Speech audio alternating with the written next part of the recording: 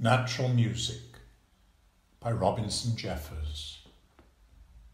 The old voice of the ocean, the bird chatter of little rivers.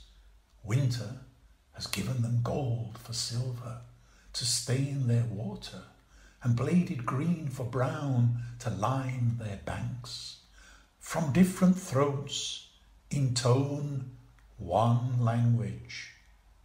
So I believe, if we were strong enough to listen without divisions of desire and terror, to the storm of the sick nations, the rage of the hunger-smitten cities, those voices also would be found clean as a child's, or like some girl's breathing who dances alone by the ocean shore, dreaming of lovers.